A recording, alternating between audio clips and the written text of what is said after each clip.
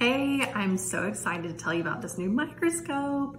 So I have been on the lookout for a good microscope for my home use, but I specifically wanted to get one that I knew would be possible for general practitioners to afford. Because here's the thing, as a pathologist, we can use the fanciest of microscopes, but you do not need a $30,000 microscope like a lot of pathologists have in your clinic to do good evaluations on your cytology. You do want to get a good quality microscope. Really dabbling in that like $100 to $500 range doesn't oftentimes get you like enough quality, but there's some really great mid-range microscopes out there that are affordable for the clinic and that are excellent quality. And so I really wanted to try out a couple of different kinds, see if there were any newer ones on the market that I could test out and potentially use for myself, but then also recommend to you guys. And I found one. So my friends at Microscope Central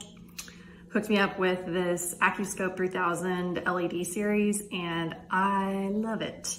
Honestly, I was a little apprehensive at first. I thought, I don't know, is this gonna be a good microscope? It's so affordable that you just kind of wonder if it's gonna be quality. And let me tell you, it's really good. So I would definitely recommend it for your clinic if you're in a general practice or emergency clinic or even specialty clinic. Like, it's an excellent microscope for all those uses. I'm gonna be using it to evaluate cytology in my house. So, I mean, if it's good enough for me and, you know, I'm happy using it, then I hope that you like it too. All right, let me tell you about some of the things that I like about this microscope. Okay, so first of all, it's just a good looking microscope, which it just feels quality. And I think that's important. It doesn't feel like a toy microscope because it's not. It has a nice narrow footprint, so it doesn't take up a ton of room on your counter, which is really important in the clinic. There's a lot of stuff on our counters.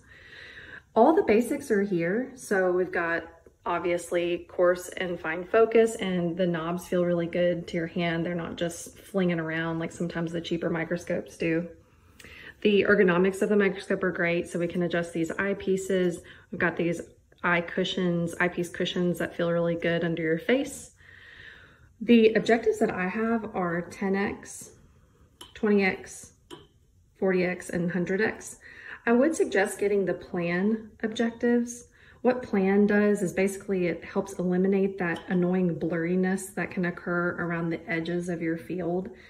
That's so obnoxious to me because you're basically losing like 50% of your field when it's blurry all the way around. So that plan objective can really help. I think they are a little bit more expensive, the plan objectives, but 100% worth it. Really, I would not recommend it if it wasn't worth it. It does help a ton. And I would also recommend getting the trinocular version.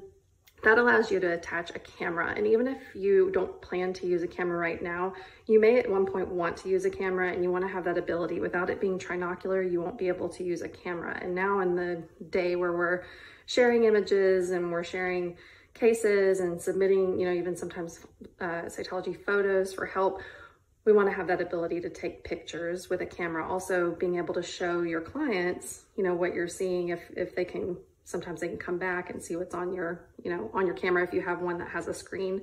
This one right here, this is actually from Microvisioneer.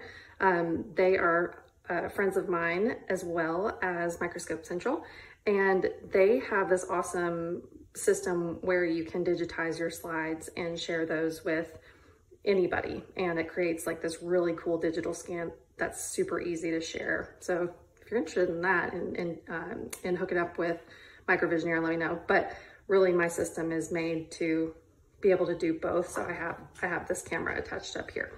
But either way, regardless of the camera that you get, definitely highly recommend the trinocular.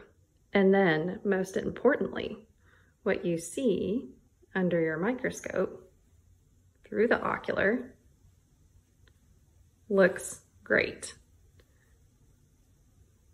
The fields are sharp. The cells look good. There's no blurriness. Oh, hello, histoplasma. This is a case of a cat that had some draining skin lesions, and you can see a little histoplasma yeast there inside the macrophage. So diagnosis made. Thank you, microscope. But doesn't that look good? I just love this. So good.